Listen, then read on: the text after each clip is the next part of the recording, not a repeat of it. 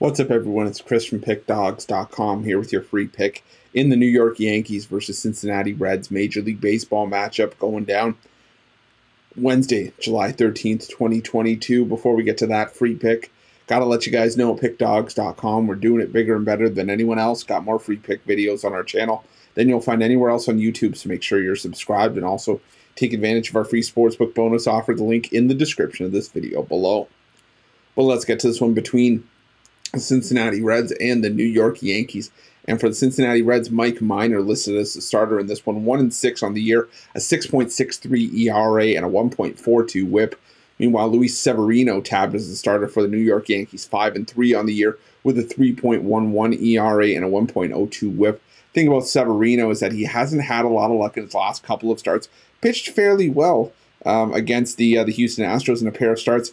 Gave up 5 runs, 4 earned in a combined 12 innings of work, going 6 innings in each.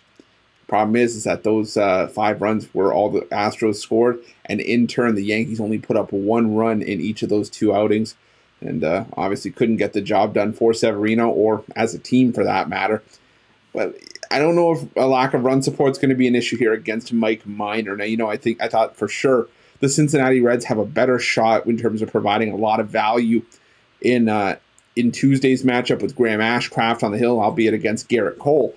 But Mike Minor has been just nothing short of a dumpster fire this season. I mean, you look at his starts. In 7 outings this season, he's allowed 4 or more runs, 5 of those 7 outings.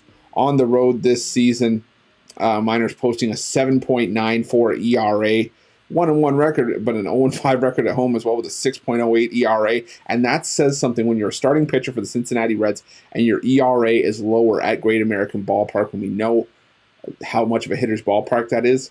The problem is as well is that, that short porch out in right field could be a big problem for Minor. I think that there's going to be a lot of hard hit balls here, maybe the over the play here as well, maybe a team total over for the Yankees. But I'm going to go with the Yankees minus 1.5 here. I imagine it's probably going to be still a pretty hefty price.